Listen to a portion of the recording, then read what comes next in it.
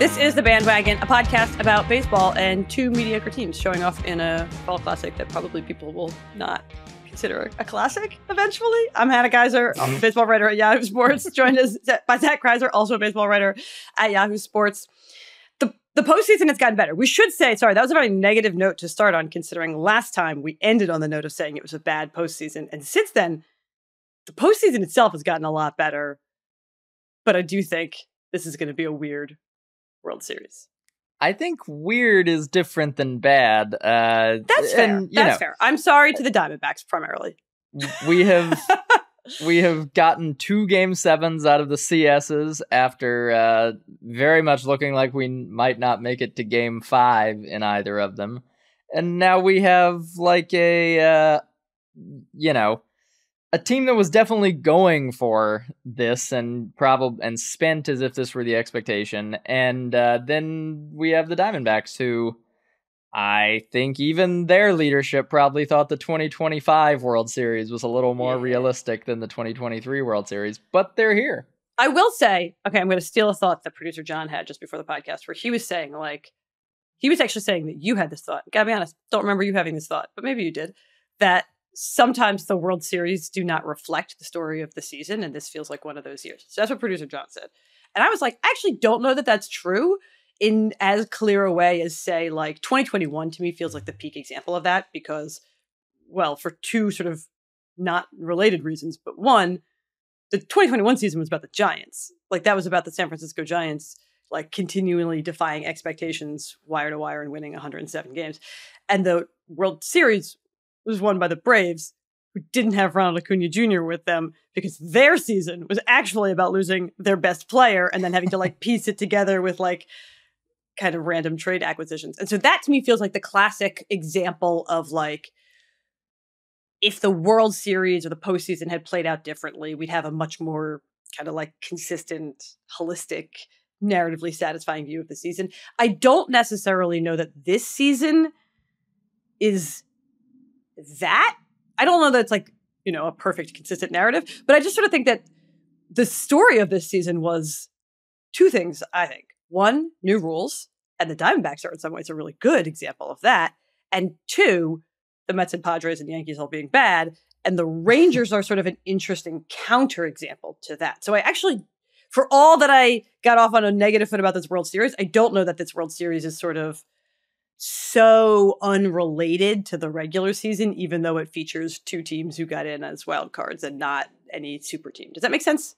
Yeah, I mean, I think the Diamondbacks are also an example of another storyline that was kind of related to both of those, which was a lot of young teams that maybe we thought were a year or two away were very much here. The Orioles, the Reds, and obviously the Diamondbacks were all in competition and making things happen in a way that we didn't necessarily see happening this soon. I want to talk about the narrative thing for a second, though, because 2021 is a great example of the way that people treat the past as the only thing that can be part of the narrative, and they don't really consider how it works with the future, because this is what I wrote about with the Diamondbacks today.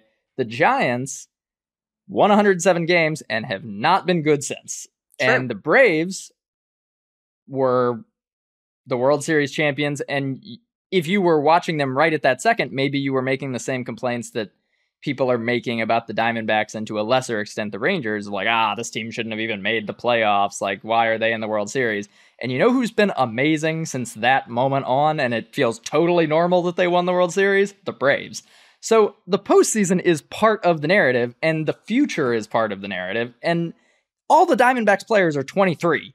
Like, this team could be in October every year for the next 5 years, and this won't feel weird at all. But we're all, some certain MLB Network personalities are threatening to quit their jobs, wish they would, for the Diamondbacks winning this game. But, it just feels like a... Wow, that was really deep. I like what that was, honestly, seriously, like, I think it's really interesting to think about that like, we want the postseason. I think you're right. That, like, we want the World Series in particular to be a narrative conclusion to a book that only consists of that particular year.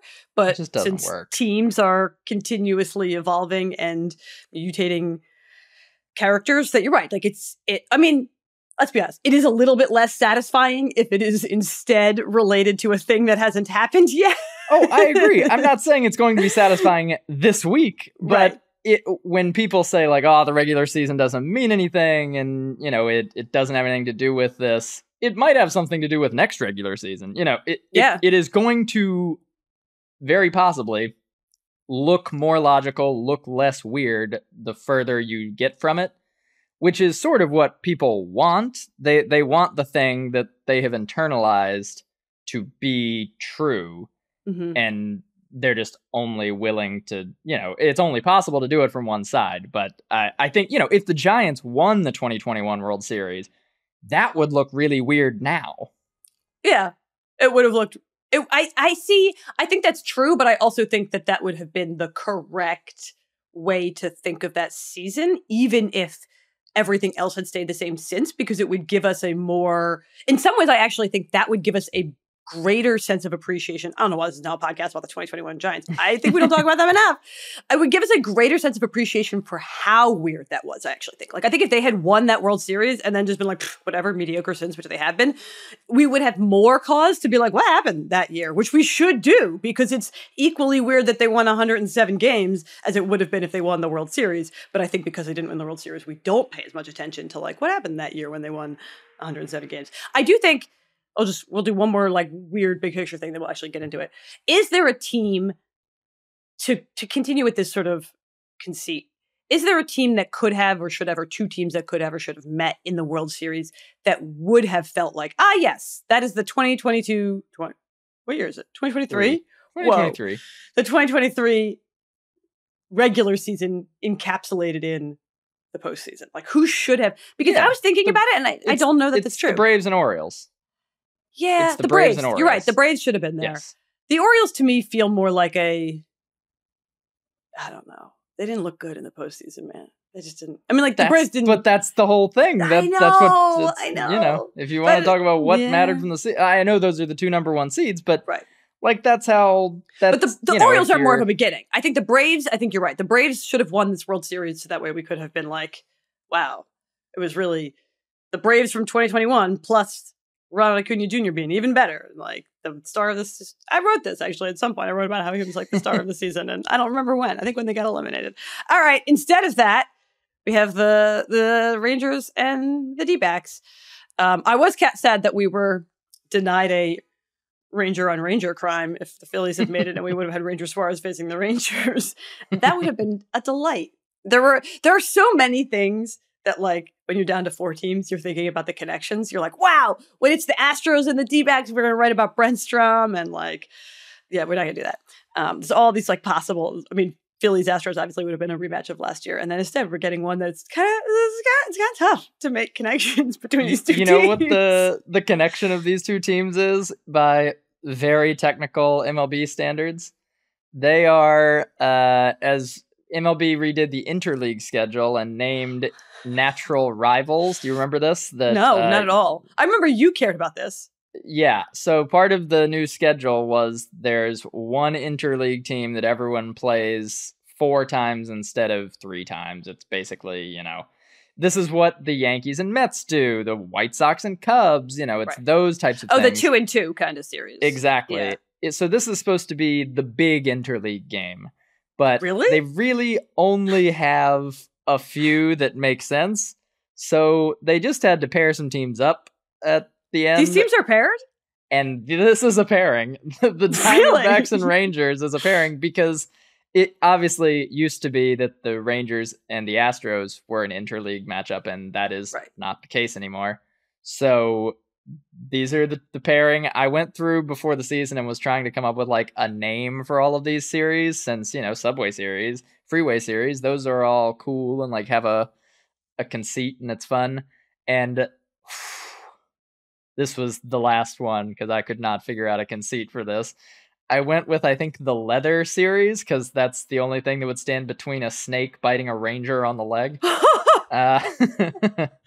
Okay. I feel like, but it's pretty tortured, right? Not much like you can say about this. Like the wild, like the Old West. It's like a yeah, Old it's West. like It's the Saloon series. The Saloon series. There we go. Maybe that's it. pretty good. That's pretty good. Yeah, we'll work on it. Okay. All right. I didn't know that. You learn something new every day. Yeah. Before we actually get into how the two CSs wrapped up and now the World Series that we're looking at, we got a little bit of news. The Padres are not bringing back Bob Melvin. I started by saying the Padres, and so I had to phrase it that way. Although the actual news is that the San Francisco Giants are hiring Bob Melvin, who has still got a year left on his contract with the San Diego Padres. By the end of the year, with the way that it had gone, and then also the reporting that was coming out, it became fairly clear that keeping both Bob Melvin and AJ Preller was going to be untenable. And I guess you could read this as like they chose AJ over Bob Melvin, but I don't know that it's that simple, because it's like the situation was they were both under contract and someone was either going to get fired or they were going to leave. And the Giants wanting to hire Bob Melvin feels like a convenient way for them to separate.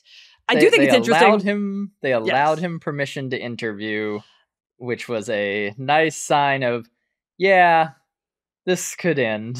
This could end. And then he interviewed and was hired quite quickly. Like, oh, yeah.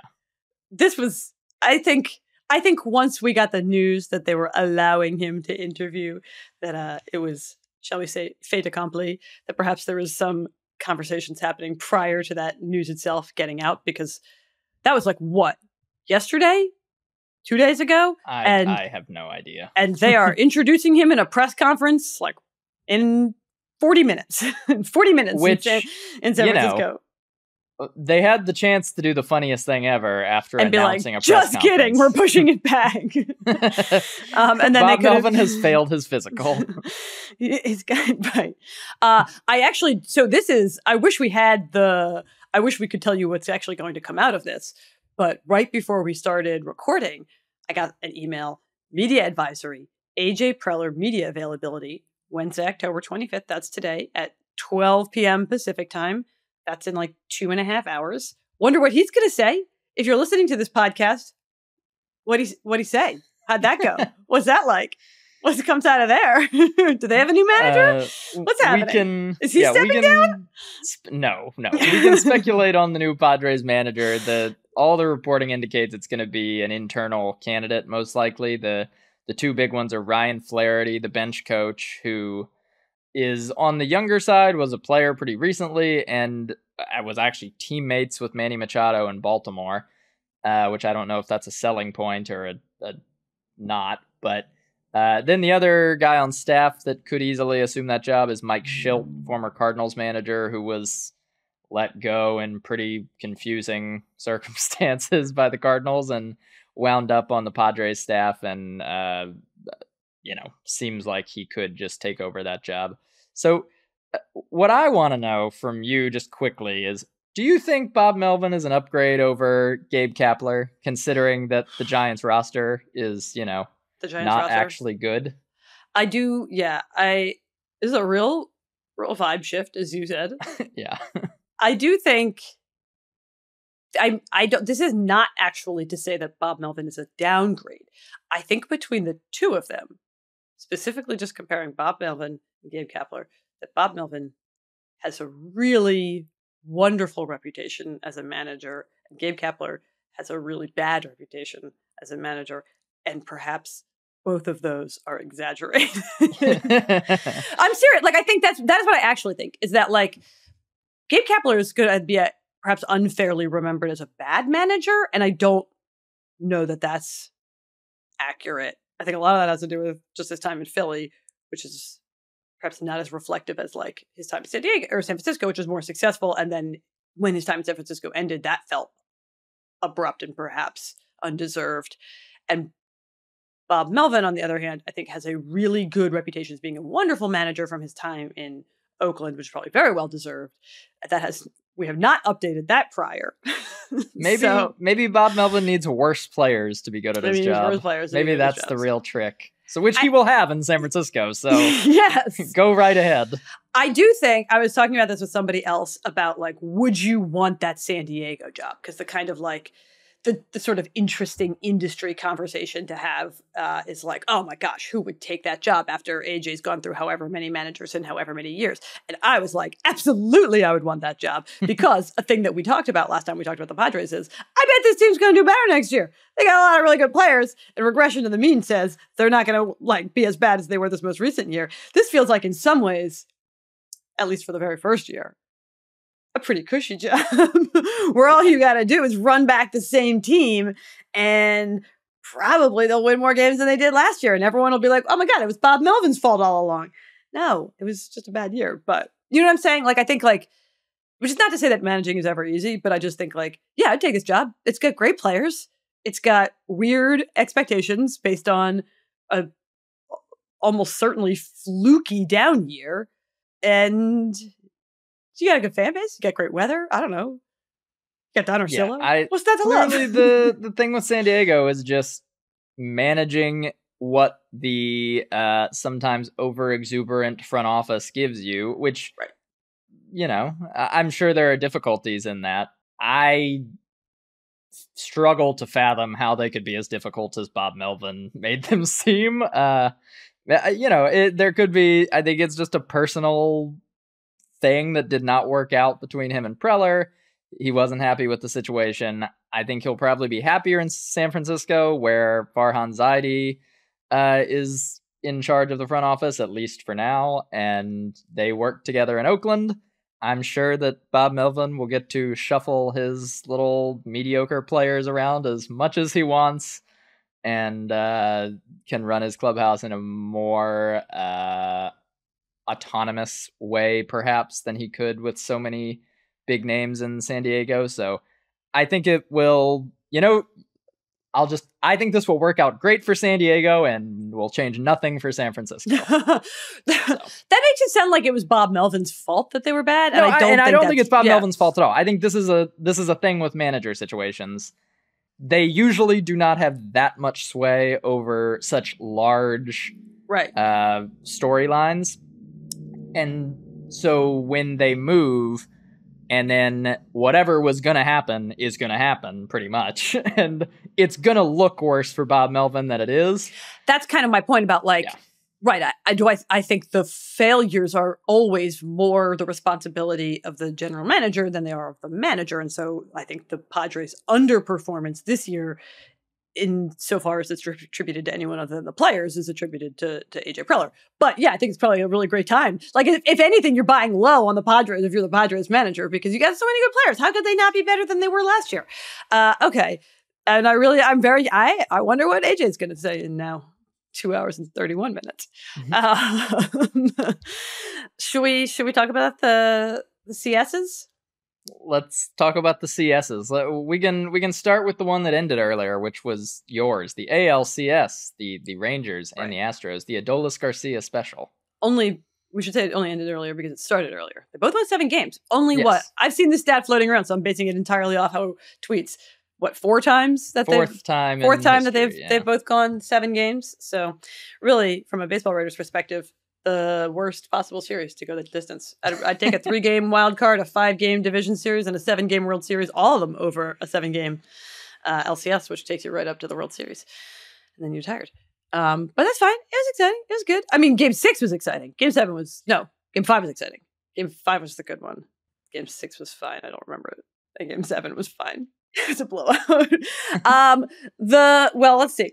No one was happy because only road teams won.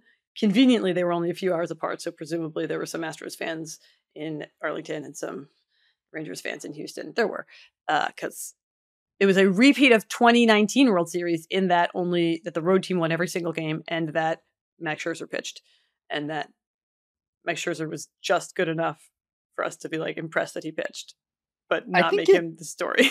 It is officially interesting that the 2 series where the road team won every game both was the Astros losing with home field advantage. Like, yes, there's something weird with that. And their regular season wasn't good at home this year. No, either. I'm like, they might think Stout does protest too much. They're like, we are not stealing signs at home. We are terrible here. I'm like, you've overshot it. Go back. That's not what's happening. Just to be clear. All right. What happened was Adolis Garcia. So we should just talk about from game 5 on. I don't even remember when the last time we spoke was. This is probably before. It was after game 2. All right. Well, some other stuff happened. The Astros won the first 2 games in Arlington, and then they also won the 3rd game in Arlington, but that was the more interesting one. So that one. Well, first of all, we should say they won the first game in Arlington, which was game 3, because Max Scherzer was pitching, and he didn't pitch well. Okay. Anyway, game 5. This is. Well, you look confused. What am I saying wrong? Yeah, I was just making sure I got that right. Yes. Okay. I didn't know which team you were talking.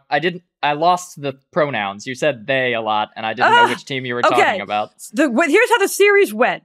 The Rangers won the first 2 games in Houston, and everybody was like, oh my God, it's going to be another sweep. It was not.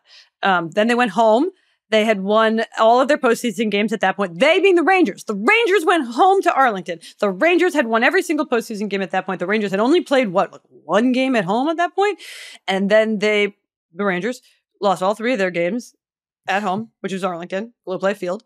And the first one was started by Max Scherzer, who was coming off of over a month of not pitching and didn't pitch well. He was not great. And it was an interesting, not great. If they had lost, we would have talked about this way more. So we don't have to spend too much time on it, although it will, I guess, be relevant sort of going forward into the World Series. What was interesting was his velocity was good. So he probably felt fine. It's kind of the only real external metric you can have. And also he said, I feel fine. But his slider wasn't good. And also he just was ineffective. And probably that was rust. That's kind of it probably feels fine. He probably rested long enough to be healthy, but he, instead of making a rehab start, pitched in the postseason against the Astros, who are quite good, and didn't last very long, and they lost that game, and then they lost the next game, and then that brings us to game 5. That's the Adolis Garcia gets hit by a baseball game. Okay. we're enough past this that people have seen that. Adolis Garcia got hit by Brian Abreu, and instantly, this is, I think, a key detail, instantly was that was on purpose. Immediately turned to Martin Maldonado, the catcher, yelled at him, got in his face. The benches cleared.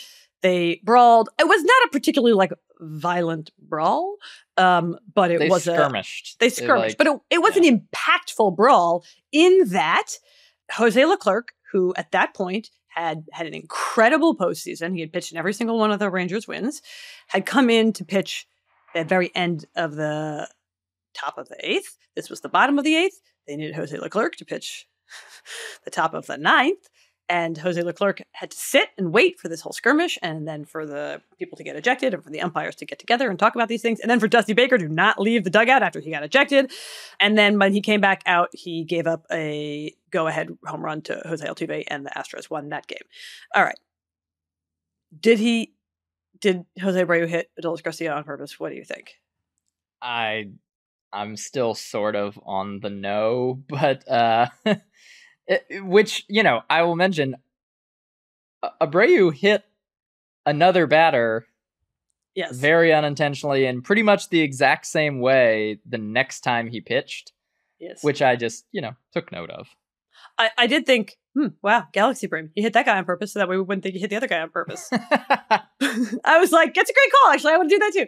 Well, the Galaxy Brain thing I thought during the brawl was that Martin Maldonado called for Adolis Garcia to get hit because they knew wanted to ice the pitcher and wanted to create a delay. Yeah, and it worked. It very much worked. Okay, we're kind of kidding, but we should get into the evidence for each side. So the primary evidence for it wasn't on purpose was that would be really dumb to do. The Astros were down by 2. It was 4-2. It was the 8th inning. The Astros were plenty capable of scoring 2 runs. I don't remember who it was. It was Evan Carter. Evan Carter was on first, so the Rangers had a guy on first. Would you want to put another runner on? No, of course not. It's a very important game. However, people do dumb things all the time. The fact that it's dumb doesn't mean that it wasn't not prohibitive. Not prohibitive.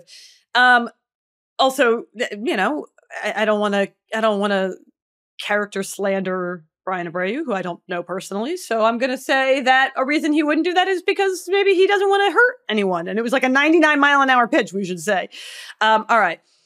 I would say this is like a little bit of it's on purpose because they say it's on purpose. But I do think, I feel almost bad. I think I net out saying, I think it was on purpose because, first of all, Adolis Garcia could not have been more sure in the moment that it was on purpose. We missed a key detail, which is that Adolis Garcia hit a home run earlier in the inning, or earlier in the game, and stood and watched it for a really long time.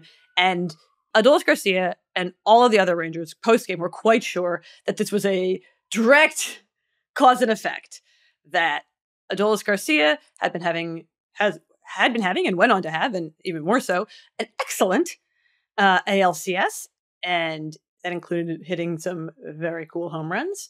And he pimped the hell out of this one, and then they got hit. They were like, that's why he got hit. Also, there was some drama earlier in the year in which like Marcus Semien got in Martin Maldonado's face after he scored on a Adolis Garcia grand slam, but had gotten hit early in the game. Whatever. Okay. So, point in favor of it being on purpose. Adolis Garcia, quite sure it was on purpose. And he just got hit by a 99-mile-an-hour pitch, so he might be inclined to see some negative intent there. Yeah. To skip ahead, he gets suspended 2 games. And Abreu does. And the suspension is upheld. It goes to an arbiter. They do the arbitration pre-game, game 7, so we can figure out if he's going to be available. We'll talk about that later. And they uphold both games. You know, often these things when you're suspended 2 games and you appeal the suspension, you get 1 game. You have to get 1 game. I'm assuming that someone brought some evidence, and that the person who brought evidence was perhaps the umpires. There were 6 of them, because it's the postseason, who were close enough to hear something that was said, potentially. All 6 of them, also after game 5, the umpires spoke to the media, and one of them did the crew chief, and made a point to say it was a unanimous decision. All 6 umpires thought it was on purpose. So this is not like an anti-Astros conspiracy theory. The Astros fans are very concerned that people are maligning them unfairly. But I just think, like, I don't know.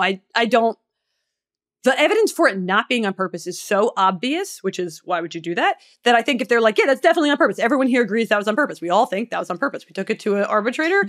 Each side made their case, and their result was it was on purpose. Then there has to be some evidence that we're just like lacking. Also, and this gets back to your thing about Martin Maldonado and the Galaxy brain. I was not in the Astros clubhouse, but other people were, and they got quotes. I was in the Rangers clubhouse. Makes these things tricky. Martin Maldonado was asked about, like, and the other Astros were too, like, did this fire you guys up? Like, because they went on to win. They won in dramatic 9th inning fashion. And he said yes. And I kind of thought, oh, that's a bad answer if you're trying to claim it wasn't on purpose. So, like, I think if you're downplaying, you're like, I don't even know why there was a brawl. Yeah, if someone tries to fight you, I think it fires you up regardless of whether you started it or not, right? Yes, but I think if they were trying to make the argument that this was, like, completely unreasonable, and I mean, maybe not, maybe I'm overthinking, like, a response to a media, but I just mean, like, I was very, like, from a baseball players tend to avoid the narratives. Everyone shirks the things we want them to say. That would be most interesting perspective. I was quite sure that asked about, like, oh, and do you think the fight is why you guys went on to win? That they would be like, no, we're a good team. Like, we just want to put this in the past. You know, we want to forget that. Like, but then they're like, yeah, we loved it. I mean, baseball players do love a fight. They love a bonding brawl. They really see it as a chance to, like, I don't know, prove how on the same side they are. You're wearing the same outfits. We know you're on the same side. You're wearing the same outfits. Okay, that was a lot of time on that one inning. But basically what happened is that happened, and that was the end of the Arlington portion of the series. We had a travel day. We had 2 more games. At that point, the Astros had taken a 3-2 lead in this series, and on a quite emphatic 9th inning note, after beating the Rangers 3 times in a row in their home, heading back to Houston, it was like, oh my God, they're going to win. They're riding the momentum, blah, blah, blah, blah, blah, blah. They did not. The Rangers won, and mostly what happened was Adolis Garcia hit a lot of home runs. He had two in the last game. Those two. Yeah. He also admired his singles that could have been doubles if he wasn't admiring them so much. This was like the last two games of the series were excellent character building for Adolis Garcia. Starting with that like last at bat in the 8th of the previous game where he got hit. He then in game 6. So he gets hit in game 5. In game 6, strikes out 4 times to start the game. And every single time, I've never heard someone get booed as consistently. I mean, like, not consistently and every time he came up to bat. I mean, like, the Astros fans were booing him from the second he left the on-deck circle to when he turned around and walked back to the dugout because he had struck out. They brought their free Brian Abreu signs. They were booing the crap out of Adolis Garcia, and he was striking out. Golden sombrero, 4 strikeouts in a row. Oh my gosh, the Astros are getting to him. They can't take the pressure, blah, blah. And then he hits a grand slam in the last at-bat. It was, to be honest, not a super necessary grand slam. They were going to win anyway. but it was a fun one. And then game 7 comes out, drives in a run with a single that he thought was a home run. That could have been a double, but instead it was a single because he thought it was a home run. So he stood in the box for too long. And then he was like, sorry about that, and stole second base, which is good. That's the right way you should handle it when you screw up. And then he hit 2 more home runs, and he was the ALCS MVP. We've exclusively spoken about Adolis Garcia. Other people play too, but that's basically it. Yeah, he is both friends, countrymen, with Randy Arozarena, who did pretty much this same thing in the 2020 World's playoffs. I don't think Randy Arozarena fought anybody. But other than that, very similar narrative arc, and it feels like Adolis Garcia is going to be the baseball player whose Q score goes up the most from this postseason. We still have a little bit to go. It could be someone else, but it feels like he is closing in on that particular honor. And he has a really interesting backstory that involves Cardinals giving up on him. The Rangers also kind of giving up on him, but ending up stuck with him anyway. And now I'm sure they're glad about that. And they have enough pitching, at least to have survived. They have Jordan Montgomery. They have Nathan Eovaldi. Eovaldi pitched game 6. Jordan Montgomery came out of the bullpen in game 7. And Max Scherzer started game 7 and was fine.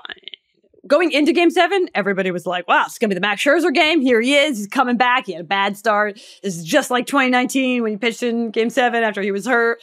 And it wasn't about him at all. He was like fined for 2 1/3 or something like that. What do you want to know? Anything? Because you weren't there. Is like anything from the outside that's intriguing you?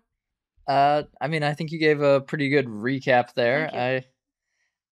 Is there panic around the Rangers about Jose Leclerc being broken now? Because he really has not looked good. He pitched again after the Jose Altuve thing, and it also did not go well. It was just okay because the Rangers were up by 11 billion runs. Yeah, I think there was some consternation around having him pitch in that game 7 because they were up by so much. So they don't have a lot of relievers that they trust in that bullpen right now. And Jose Leclerc is one of them that they do trust, which is good, and they should. He, other than that one game, had given them little reason to not trust him. However, I do think I would get him rest when I can, considering he pitched in like every single game for the first 7, 8 games, 9 games of the postseason. So that we got a few days off for the World Series. He had a few days in between. I just think so. Whether or not they still trust him, I think they're going to have to because they don't trust anybody else. They keep pitching Aroldis Chapman, man. So they're willing to get burned, apparently.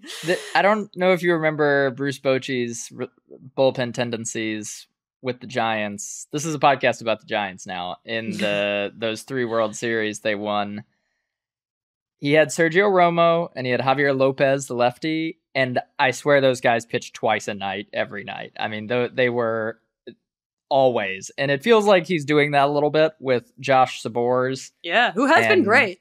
And Jose Leclerc, where you got to try someone else sometimes, man. You can't, this is going to not go great eventually. This is like a very stupid, this is not an inexpert thing for me to say, but every time Aroldis Chapman comes in, I'm like, do they have anyone else? Do they have a position player who's pitched in the past? Like, I'm like, it's like, do you have a bench player who could eat some innings? Like, truly, because this guy cannot get it over the plate. He also hit someone.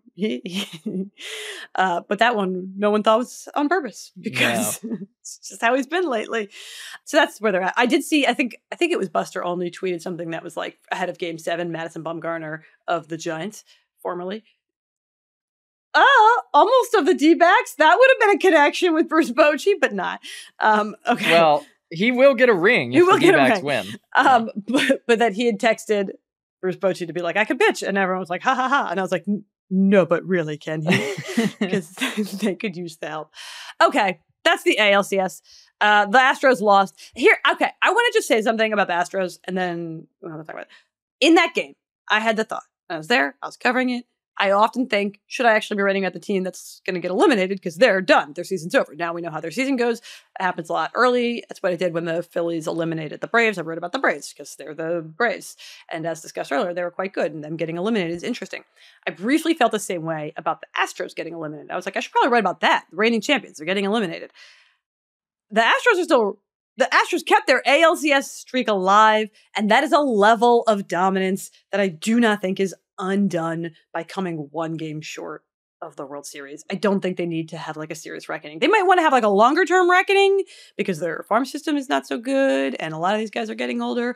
But in the kind of looking ahead to 2024 sense, I don't think we need to be like everyone billed this as the Rangers slaying the dragon, and they did in that they beat their division rival, who I think beat them last year in the division by like 38 games or something like that. In the Astros, they're the reigning champions. They're quite good. Everyone is on board with the billing of the American League as it runs through Houston, and it does, and they beat them, so they should feel great about that. But I just think like we don't need to panic that the Astros sort of dynasty or storyline or they're over. They're not. They made it to Game 7 of the ALCS after making it to their 7th ALCS in a row. It's quite good. Yeah. It will, however. Remember when the Red Sox slayed the dragon in 2018? How'd that work out for them? Right, exactly. So I just think like the Astros are still the Astros, and like next year, if the Astros are in the division series and you're asking me to make predictions, I'll probably be like, well, they'll probably make the ALCS again because they keep doing that. All right, let's talk about the NL.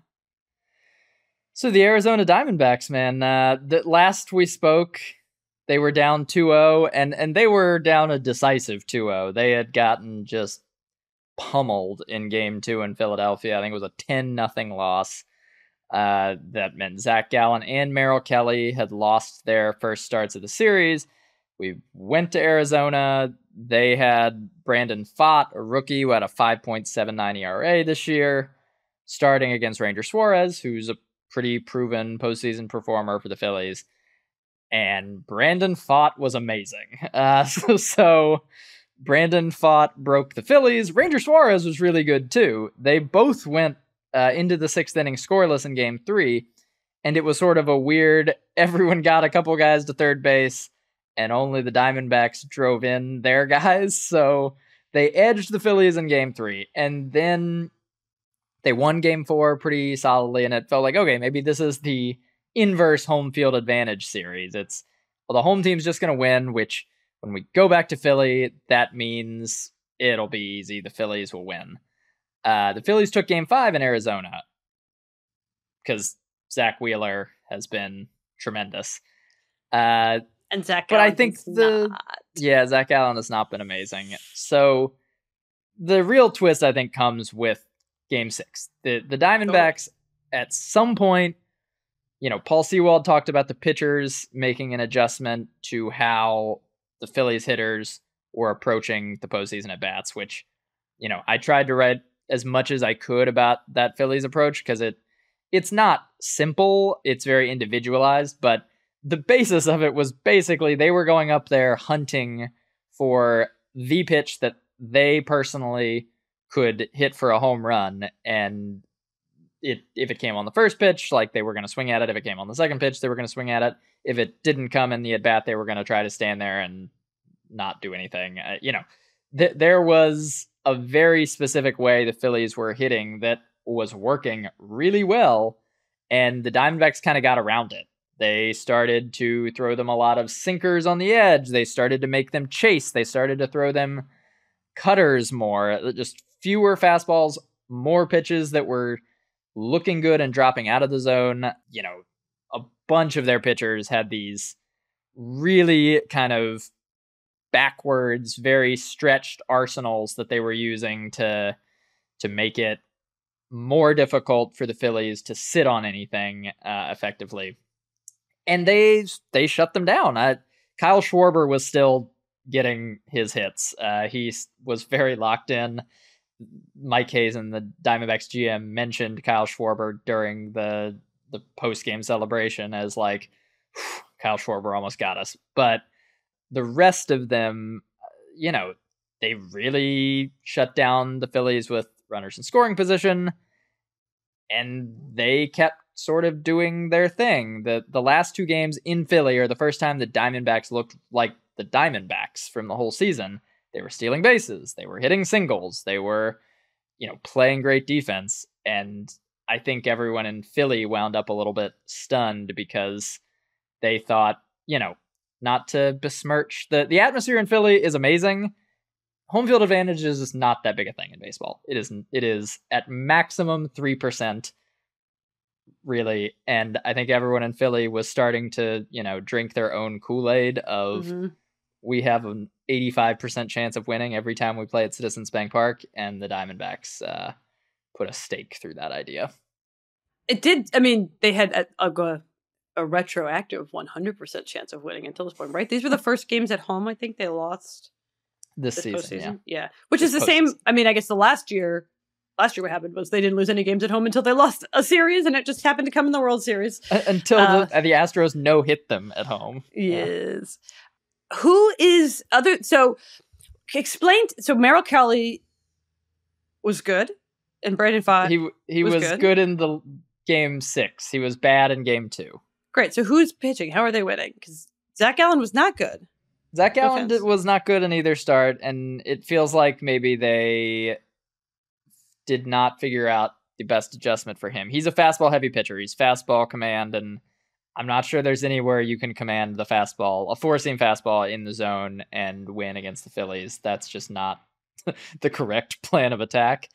So he still struggled, but the main thing is Brandon Pfaadt gave them really good innings, and he seemed actually the best equipped of all of the Diamondbacks pitchers, and I wonder if they learned this directly from watching him. He doesn't throw many balls in the zone, not usually on purpose, but he just throws really bendy, crazy, hard to control stuff. And the Phillies really struggled with it because it looks, you know, his breaking ball will look like a fastball that's pretty good, low, ready to swing, and then it ends up in the dirt or like hitting them in the kneecap, and they were still swinging because it's such a sharp pitch. You know, his changeup has a lot of good dropping action. So they started replicating that. And the Diamondbacks bullpen, which was crushed in the early part of this series, but has otherwise actually been good this postseason, they kept them on schedule. I mean, Torey Lovallo nailed the entrances and exits of these relievers over and over and over again. The only one who really kind of got dicey a few times was Andrew Saalfrank, who's in like his 10th major league game ever and was like, here, go get Bryce Harper and Kyle Schwarber 3 times in a series. So he had some tough assignments, but Ryan Thompson, the Rays cast-off, has been amazing. He went across innings a couple times in really big spots. Kevin Ginkel was maybe the biggest hero other than Corbin Carroll in Game 7. He shut down the top of the Phillies order at the end of the game. And Paul Sewald's been good throughout the postseason, the closer that they traded for at the deadline. So it's sort of, they figured out an adjustment to deal with the Phillies. I don't think it's like they're necessarily world beaters who will automatically figure out the Rangers, but I think you have to be encouraged by the fact that they did that in the middle of a series, figured it out on the fly. Yeah. And certainly you feel better now about Brandon Pfaadt as a number 3 starter. He has unlocked something that with his stuff. Brent Strom moved him to the other side of the rubber in the middle of the season, and he's been better since then. It feels like he is pitching in a way that you basically have to throw out what you thought you knew about him coming into the series. Yeah, I only got to watch that last game on TV, and I really enjoyed Ron Darling talking about Brendan Pfaadt, I was like, wow, that's really good. And watching a postseason broadcast when you have been covering them in person is like a very enjoyable and satisfying experience.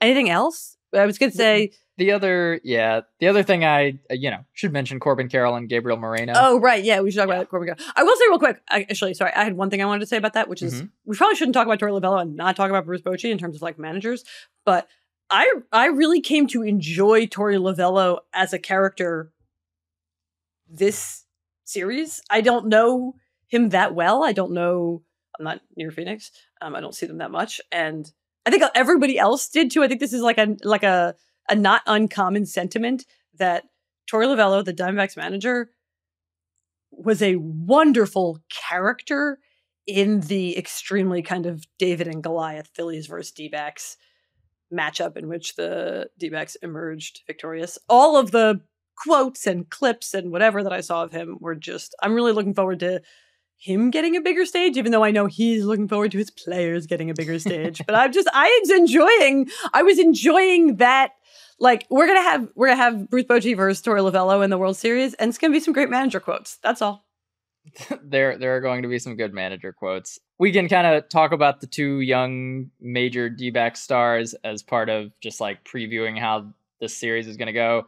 If the Diamondbacks are going to win the World Series, they're going to get their offense from Ketel Marte, who was crazy in this series, the rest of the postseason. Veteran, he hits all the time. He's been great. But the real swing points of the Diamondbacks score 2 runs and Ketel Marte is the best player in a loss to the Diamondbacks have won the World Series. The swing point is Corbin Carroll playing like he did. He doesn't have to play all the way like he did in Game 7. He won the game single-handedly. He drove in 2 runs, scored 2 runs, stole 2 bases, and caught the final out. It's like, well, okay, good job, man.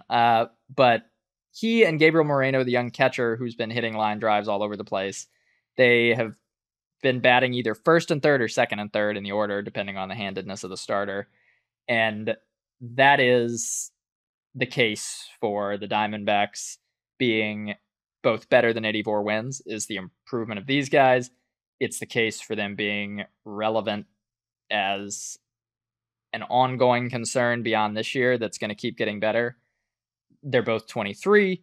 This is the young core of the Diamondbacks who could threaten in the NL West and the NL for years. It's those 2 guys, Brandon Pfaadt, some other guys on the periphery, Alec Thomas, but those are the guys to watch if you're wondering if the Diamondbacks can do this.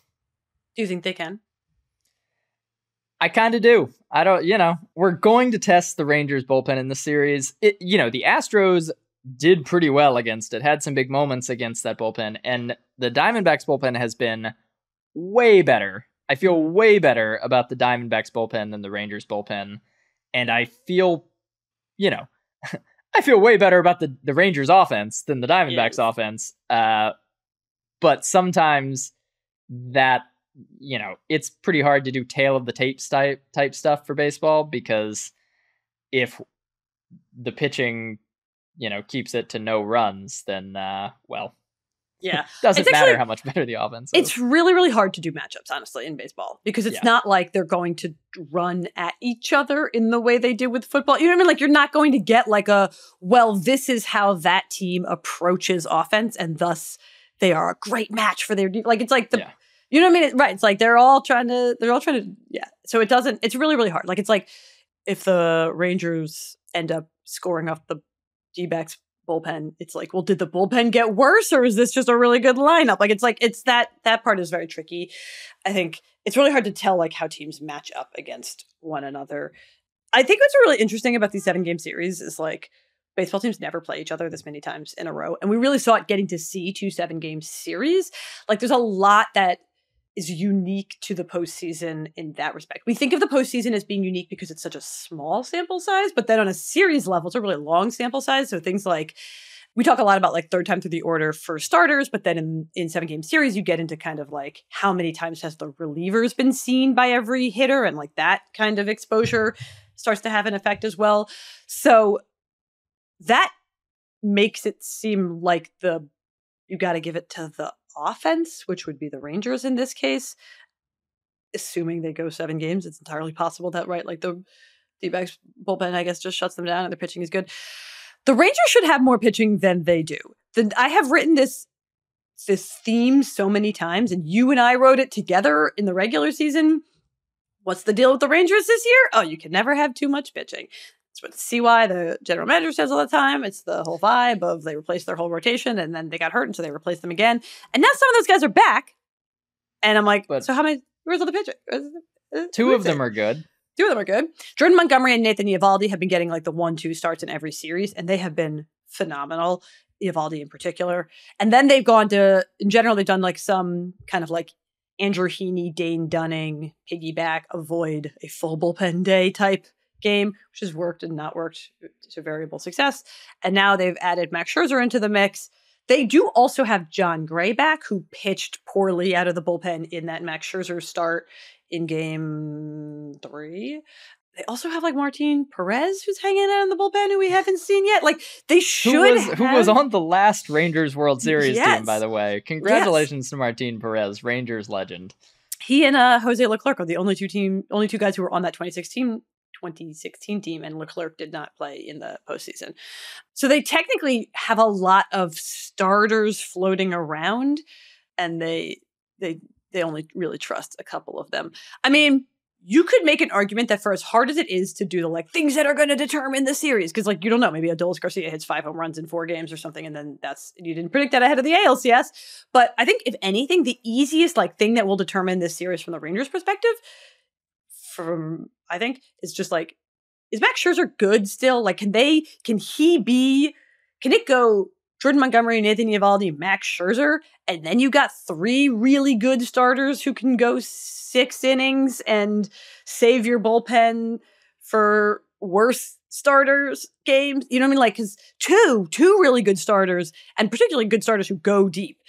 In game 1 of the ALCS, we had like the first game where both starters went 6 because it was Verlander on the other side. Like, that's great. That's what the Rangers need as a team that has a bad bullpen. And a third one of those, especially one that they went out and traded for in the same way they traded for Jordan Montgomery to be in this situation. Like, that is, when we talk about like the Rangers as a team that intended to be here, they are here on purpose in the same way. Like, they spent a lot of money. They did a lot of trading. They were like, we need to be good this year. Max Scherzer pitching in the postseason and being like a starting pitcher you feel really good about having to start in a big game, that's part of the on purpose. Like, if for it to work, he needs to do that. And he was better, maybe, or maybe they just left him in for less time in the second start. So maybe he's working back towards that. I don't know. I'm not trying to be like too Max Scherzer centric, because I know he's like such a big postseason character. But the lineup is really good up and down. Like, as we saw, they can win without really Marcus Semien and Corey Seager doing well. If they do well, then they'll probably win, because those 2 guys have like AL MVP potential. And they really did nothing for the first 6 games of the CS, and they still ended up winning. Corey Seager really turned it on for the last game, which proved to be key. So like, but there are a lot of really good hitters in the lineup, and there are 2 at least really good starters, and the bullpen is not good. And then I think like that third starter, and maybe it's not Max, maybe it's Andrew Heaney getting a full start, maybe it's Martin Perez. No, it's probably not. I was going to say, I think the key, you're talking about that for the Rangers. I think the key for the Diamondbacks is exactly what you said about the Rangers lineup. In the Phillies lineup, even though it's very good and Bryce Harper and Kyle Schwarber were going insane, they had breaks. They kept getting Johan Rojas, which, he's in the lineup for his defense. No one expected him to be an amazing hitter against postseason competition, but the Diamondbacks kept finding ways to get Johan Rojas out in key situations. They kept finding ways to get Alec Bohm and Bryson Stott out in key situations. And those guys are good hitters who were having down moments. And that's what they need from the Rangers, because there are no breaks. There's no Johan Rojas in the Rangers lineup. The closest guy to that for them is Leody Taveras, their center fielder. And he's been much better. He's been a very good offensive player this postseason and for most of the second half. So there's not a guy, you cannot pitch carefully around Jonah Heim to get to the number 7 or 8 hitter for the Rangers. I mean, you can, it just won't work out that well for you. So I think that's the the riddle. We just don't know how the Diamondbacks are going to solve that. I do think, I haven't totally looked at the park factors around this, but I believe both Texas and I know Arizona play bigger. They play harder to hit home runs in than Philly, and certainly than Houston. And I think that works to the Diamondbacks pitchers' advantage a bit. They have tremendous outfield range, especially Alec Thomas, who is like a vacuum cleaner in the outfield. And so I'll be interested to see if they pitch a little bit more to contact in Texas as opposed to trying to pitch carefully. We'll have to see how the first two games go, but that would be the thing I'd watch for the Diamondbacks. Yeah, I was just looking at the Rangers lineup while you were talking on Fangraphs. Got their postseason leaderboards now, which are fun to play around with. If you look at it, so if you throw out Robbie Grossman, who only has 19 plate appearances, then the Rangers only have 3 guys with a WRC plus under 100. It's Nathaniel Lowe, Jonah Heim, and Marcus Semien. And Semien, that's surprising.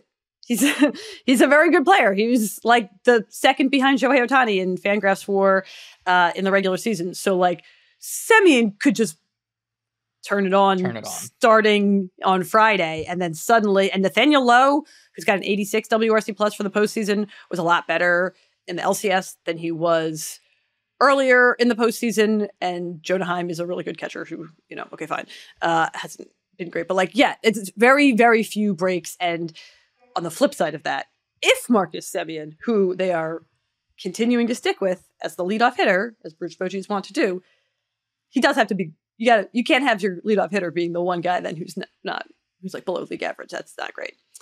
Yes, I should say that Nathaniel Lowe has a 122 WRC plus in the ALCS, so it got better. That's a good lineup. It's a really good lineup, man. It's a really good lineup. Evan Carter's so much fun.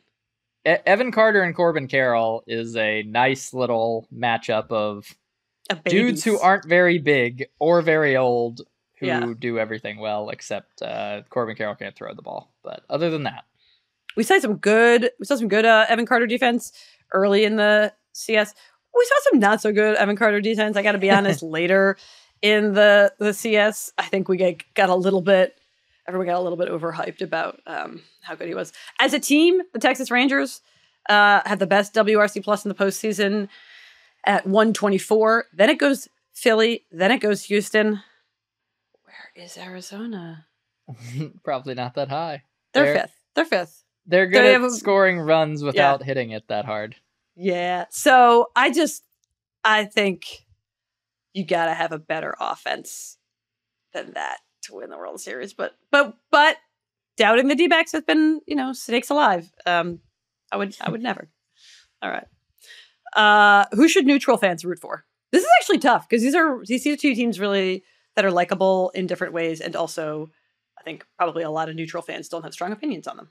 Yeah, I think there's an interesting if you want to not have the there's no point in spending money conversation all off season, which people were trying to have because the Mets and Padres missed the playoffs, you maybe root for the Rangers because they spent a crap load of money. They're a top 5 payroll in baseball, and they won't because people say what they want to say regardless of whether it's true, but they would really squash that narrative and that idea of like, spending money doesn't work in baseball. And no, it works fine. Having Corey Seager and Jordan Montgomery and Nathan Eovaldi and all these guys is like, they would be sitting at home if they didn't have those guys. Right. But I'm going with the D-backs. I think they're really fun. They're really young. I think they're going to continue to be relevant. And if in terms of exciting, thrilling baseball, like pressure moments, they're like the, in honor of Torey Lovello, who talks about college basketball coaches like at least once a day. He never gets through a press conference without bringing up a college basketball coach somehow, or like basketball in some form. They're like the team that gets into the NCAA tournament and then runs the full court press to where you just go absolutely insane because they won't leave you alone. That's how the Diamondbacks play baseball somehow.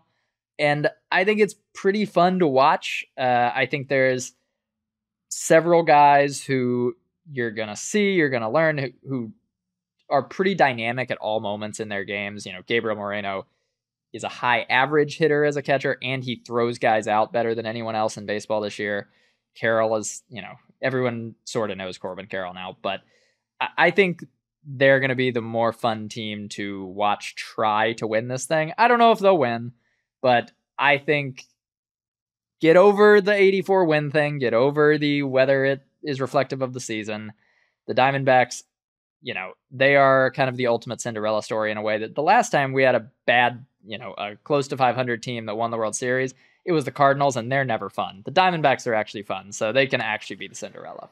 I think that the Diamondbacks are the cool choice from like an inside baseball perspective. We already talked about this for a while, but this is very much your whole point about the D-backs, but like this is like a good get in on the ground floor type with the D-backs. Like they're young, they're fun, they could be here a while. They are, it's not a star-studded World Series, I will say. And it's not a star-studded D-backs team, certainly. I think you're right, they are your true Cinderella story. They are your true, nobody believed in them.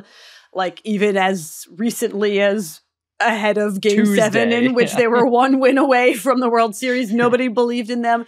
I think as the person who's, I guess, repping the AL at this point, the case for the Rangers is like, if you're a true casual fan and you're want to watch the World Series after not paying a ton of attention, like you got your Bruce Bochy, you got Max Scherzer, and like you got a lot of like home run hitters, guys who have been around a while. Like it's a real, like I actually think the Rangers are like a pretty low barrier to entry team, if only from the perspective of like these pitchers have been elsewhere, so maybe you already watched them type. Like maybe you're a Red Sox fan, could you root for Nathan Eovaldi on the Rangers? Like, and I think like you know what I mean, it's like you've seen Nathan Eovaldi in the postseason, you've seen Bruce Bochy in the postseason, you've seen Max Scherzer in the postseason, you've seen Corey Seager hit dingers and win a World Series in this ballpark. Exactly. Like if you are a true like neutral fan who prefers to watch the World Series or the postseason than like, all 162 regular season games, the Rangers have a lot of entry points for you in terms of just like, you've seen these people in the postseason before, they're fun. And also they've still somehow never managed to win a World Series. So they have like an interesting juxtaposition between like guys who have won World Series and the team has never won the World Series. All right. We're going to go out on a victory lap. Zach, how do I feel about predictions? You don't like making them. I don't like making them. I think there's no point to them. And I think people should not spike the football when they get them correct, because in this job, you make a lot of predictions and you sometimes are correct. And then that's largely happenstance. And if you're not going to talk about every time you were wrong, you shouldn't talk about when you're right. And yet I do think we liked these teams. This is a weird enough outcome that we have to take you back to earlier in the season when we had arguments about really two teams. We had arguments about two teams that we loved and the other one didn't love. You loved the Rangers. I think I said flatly that they're bad. Yes, they're wrong. Not. I loved the Diamondbacks. You didn't push back as firmly as I was just like, I don't know why. I don't know what's good about them. Didn't get it. And we were right. Yeah. Hell yeah. All right. So even though the whole premise of this podcast is it's totally okay to jump on the bandwagon at the last possible minute and just enjoy the ride into the World Series, for once, we're going to be like, don't bandwagon them now. Bandwagon them several months ago like we did. Yeah, we're driving the bandwagon. We're driving the bandwagon. Exactly. So yeah, we're gonna go out on a little clip. And then after the clip is going to be the outro. But in case you don't listen to that, you should subscribe to this podcast and you should read what we write. And we'll do another podcast soon. Zach, I was going to say who amazed you this week, but actually they've been amazing you for a long time, because the little conceit, the unnecessary attempt to tie these two together that we're doing this week is teams that you and I both predicted were going to be good. And now they are. Wow. Who did you think was going to be good? You could say that I'm not amazed at all, but I actually am a little bit amazed that the Arizona Diamondbacks are tied with the Dodgers atop the NL West. They did briefly have a tie for the best record in the National League in general. They lost that one to the Braves in a series this weekend, but they are a very good team. And it's mostly because of a collection of young players all kind of bubbling up together. They also made what looks right now to be a very savvy trade this offseason, sending Dalton Varsho to the Toronto Blue Jays for Gabriel Moreno, who's been great as a defensive catcher and hitter. Pretty good as a hitter, great as a defensive catcher. And also Lourdes Gurriel Jr., who's having his best season in the majors by like a mile. And combine that with, Corbin Carroll, who everyone thought was going to be amazing, being amazing.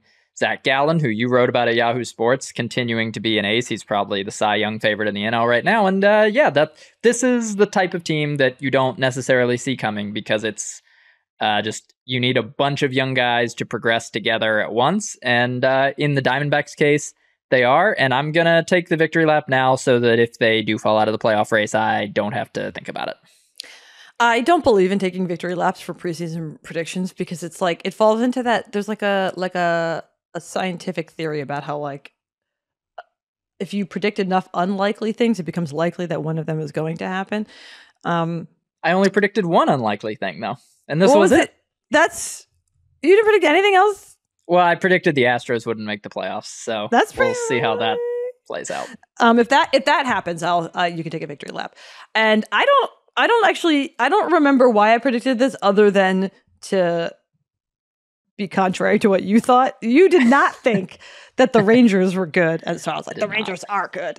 And then actually you are the one who ended up writing about the fact that the Rangers are quite good. And you wrote about the fact that the Rangers are quite good because, not just because of the pitching, they spent all this money this past offseason on the pitching. Most notably, they got Jacob deGrom, but he's not even pitching. They got other guys who have been pitching well.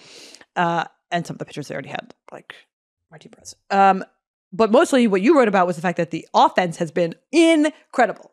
Their little like roster resource rankings, they're first in average, first in on-base percentage, first in runs scored. But a more interesting way to say that is that they have the best run differential at this point in the season since the 1939 Yankees. They've scored at least 10 runs 16 times so far this season. I did not see that coming, and neither did their general manager. I was just listening to the Athletic podcast that had Chris Young on it, and he said, quote, "The offensive production so far, I don't think anybody could have predicted." So I feel okay about the fact that I didn't predict that. And if anybody did predict that out there, you actually should take a victory lap, because I just was basing this on, like, this is a team that spent a lot on free agency on the offensive side last offseason, and then this offseason they spent on pitching, and that just the combo of those things seems like they're investing a lot. It's interesting because there's been so much attention paid this season to teams that concentrated like all of their free agent spending this past year, and then that's not panning out. Whereas the Rangers, it is. We should look more at what the Rangers are doing. Also, they're hitting .336 with runners in scoring position, which is probably not going to hold up. But things that don't hold up that are really cool in the moment are some of my favorite things, because people love to be like, that's not real, it's not going to hold up. And it's like, well, those are separate things. It can still be real, even if it's not going to hold up. And a team that's really good with runners in scoring position, I'm not like a particular fan of the Texas Rangers, but I'm very happy for all the fans of the Texas Rangers, because a team that's really good with runners in scoring position sounds like a very satisfying team to watch play. You're like, wow, this feels like a big moment. And then they do a big thing. So that's cool. Okay. If you're still listening, that's all we've got for you this week. Zach has been writing about the NLCS. I have been writing about the ALCS. So if you didn't pay attention to one or both, you can read every game. You can relive them all at yahoosports.com, or you can just start reading us now. We're both going to be at the World Series, so we'll have a lot of content from there. And you can follow us on Twitter or whatever, or Instagram. Thanks to producer John for playing that clip, for finding that clip. For making the episode look and sound great. And we'll be back soon with another episode of The Bandwagon.